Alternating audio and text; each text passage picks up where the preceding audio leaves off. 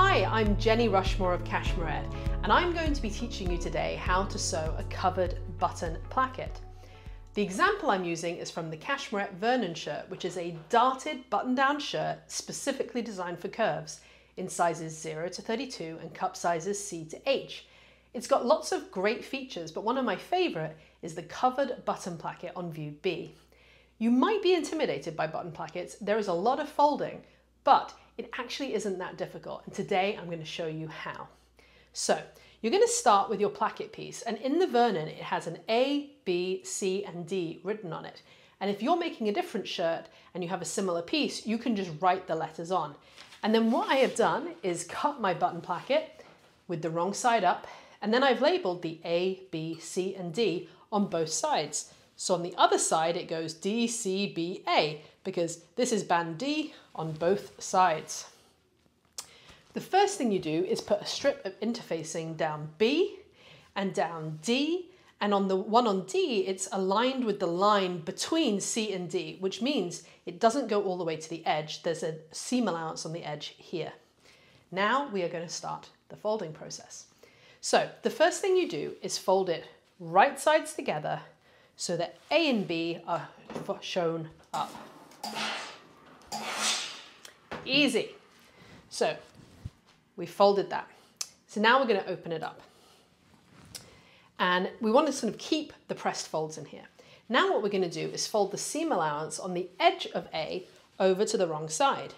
So in the Vernon Shirt, you're going to be folding this over by ½ inch. I am using a scale model here, so it's slightly less than ½ inch. But the principle is exactly the same. And then you are going to trim that seam allowance back on your proper shirt in half. So basically you're going to take it down to 1/8 inch. I'm not going to do it on this example because I don't need to, but that's what you're going to do. Okay, so now we're going to refold the band along the line between B and C. And now we are going to fold A and B together. So we're going to fold A and flip it over B, just like that. And we're going to press it. So the wrong side of A has gone to the wrong side of B. And you are left with D and A facing upwards. Now we're going to turn it over. So C and D are up. And now we're going to fold D over C along the line between them. So we're going to fold D over.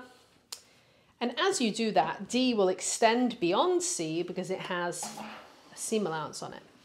This may all seem confusing, but all we are doing is creating an accordion, like a W. So now we have D facing up. So if I open it up, you can see that it goes D, C, B, A, and then the seam allowance of A is underneath. So now we have this, we are ready to attach it to our shirt. So it attaches to the right side of the shirt as worn. You will have already sewn the hem and sewn a dart. I am not, just for the purposes of demonstration. So here's my button placket. So I'm going to flip it over so that D is against the shirt and A is facing up. I'm going to align it with the center front. And then I'm going to sew it down this seam allowance, so down the extra bit that's sticking out of D. So I'm going to do that. I'll be back in a second. So I went to the sewing machine and sewed that seam.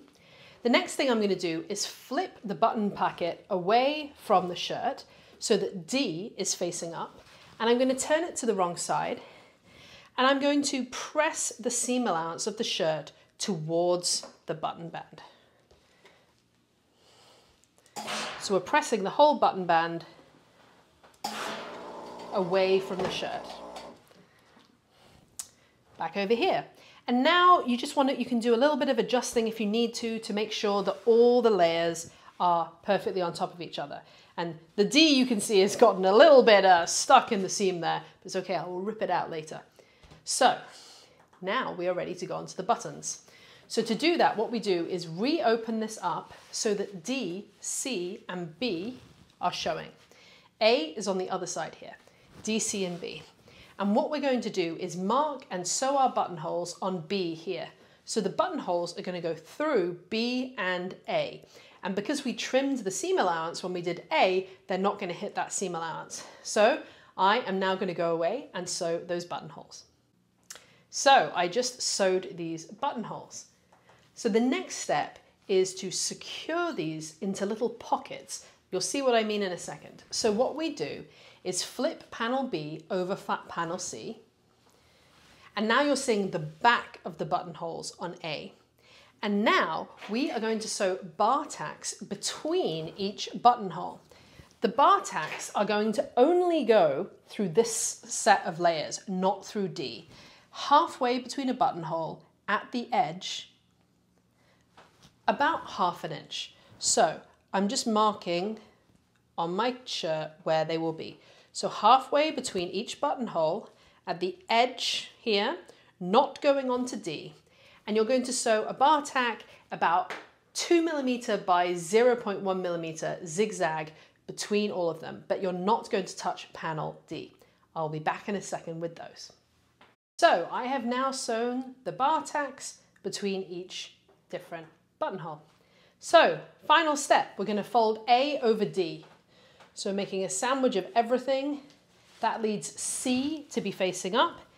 And then I'm just going to sew across the bottom of the button band in line with the hem that you've already sewn. So I'm going to do that. So I've sewn across the bottom. So what I'm going to do now is turn it right sides out. So I'm going to turn it over, press out the corner. I'm doing this with thread snips. You could do it with something a little bit less dangerous. And you turn it all the right way out and press it down. So A is what's visible on the inside. And D is what is visible on the outside. So the final step is to top stitch down the inside of this button placket. So I'm going to do that and then you will see the final thing. And voila, here we are, the final button placket. So you open it up and you can see the buttonholes in there. They're all neatly enclosed. The bar tacks mean that it won't splay open when you're wearing it, because who wants that? And you now have a very lovely covered button placket.